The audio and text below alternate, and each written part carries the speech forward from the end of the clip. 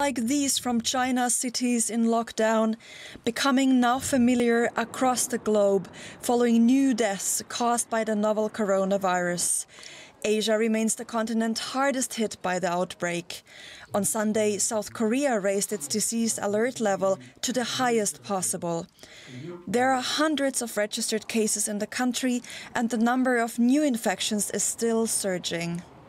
I'm concerned, as there are a lot of people infected now. But I think there would not be so many infections if people took better care of their individual hygiene, kept themselves updated with the news or official announcements, and stayed away from crowded places.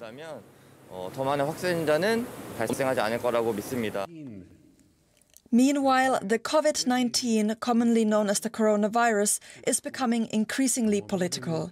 In Iran, Supreme Leader Ayatollah Ali Khamenei accused Iran's enemies of spreading propaganda about the virus online in order to stifle voting in Saturday's parliamentary election.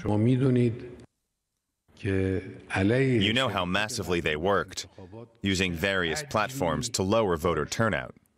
The last pretext they resorted to was this coronavirus, which has scared many. However, Iranians accuse their leadership of hiding the real scope of the outbreak. We don't know what's true and what's false, since the government is constantly lying to us. Health experts say maintaining a healthy immune system is key to fighting off the virus. Protective masks are now the dominant picture of residents on alert. In the Philippines, this wedding reception even required attendees to wear facial protection. As the global coronavirus outbreak still needs to be contained, taking care of one's personal hygiene has for some become the ultimate expression of love. Authorities in Italy have imposed a travel ban on about a dozen towns in the north of the country, an effort to prevent the spread of the coronavirus. 2 people in Italy infected with the virus have died, and officials there are reporting about another 80 confirmed cases. Some 50,000 people are affected by the lockdown, which is near the city of Milan. The small town of Codogno is at the epicentre of the outbreak there. The streets of Codogno were empty on Saturday evening. People in a dozen towns in northern Italy were told to stay indoors after a local woman died, presumably from the coronavirus. We still can't say whether she died of the coronavirus or whether she had the coronavirus and died from other causes, because no autopsy or other tests have been performed yet. Officials confirmed the number of infected persons in the Lombardy region is growing. What I can say is that the number of people infected in our region has risen to 39. Masks sold out, said these signs at a pharmacy in the center of Codogno earlier on Saturday. The town's train station was also eerily empty. Hospitals in the region have been taking strong precautions. In nearby Cremona, health workers set up a first aid unit in front of the hospital for people who arrive believing they may be infected. As fears grow, towns like Codogno look set to remain largely deserted until the virus is brought under control. Well, for more, I'm joined by virologist Martin Stürmer in Frankfurt.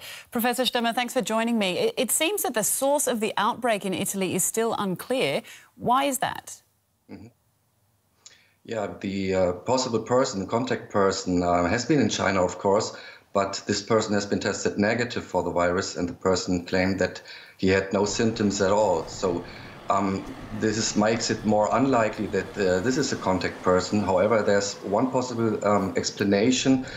It depends on when the meeting between these two persons was maybe some days ago, and maybe at this time the person still was positive for the virus and recovered in the meantime. And that it's the only explanation I have up to now to explain this cluster. Right. And Italian authorities are taking some serious precautionary measures to try and to contain this outbreak. Are they making the right decision there? They do the best they can. They try to avoid person-to-person contact as much as possible, and they try to avoid people traveling into this region and traveling outside this region. So they do the best they can, actually.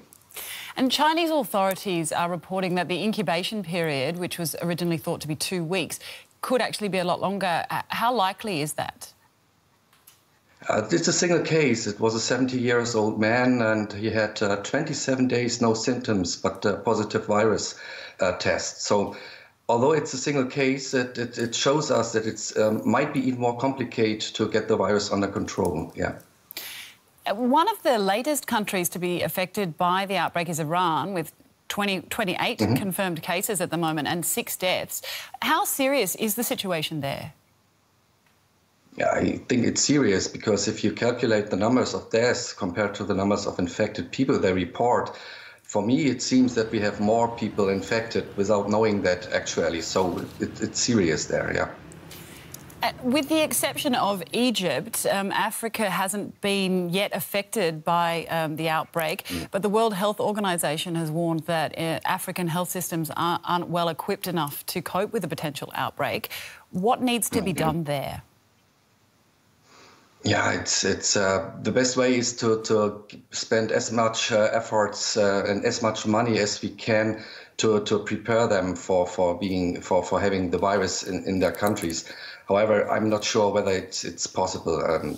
We hopefully the virus will not come to Africa.